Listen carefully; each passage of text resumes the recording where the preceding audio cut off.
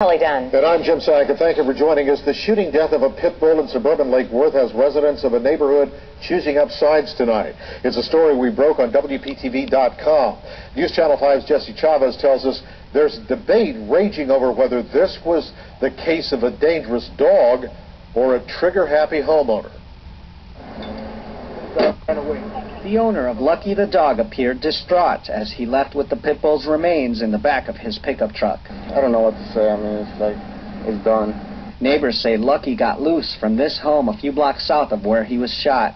You can see the toppled fence along the side of the property where Lucky apparently broke free. We've all got dogs, so this is why it's so heartbreaking to us that someone would do this. Roma Craven says Lucky was harmless. She saw him wandering up the street after he got loose from his chain. So she put him in her garage while she worked with neighbors to find the owner. But she let him out again, and Lucky approached this home where he was shot by a man who lives here. I'm trying to get your side of the story. We could not get a response from JR on camera, but the shooter told investigators he felt threatened by Lucky, who approached his kids while they stood in front of the house. After Lucky was shot in front of those vehicles, he wandered back down the street and continued that way until he collapsed on the grass near that mailbox.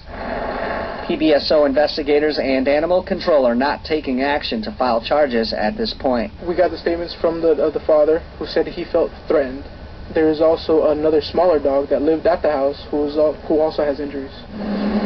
Neighbors wonder if Lucky's owner was taking proper steps to keep him home, saying he has escaped several times. This is definitely going to be one of those things that hits neighbor against neighbor. We're upset. We're all animal lovers. Jesse Chavez, WPTV News Channel 5.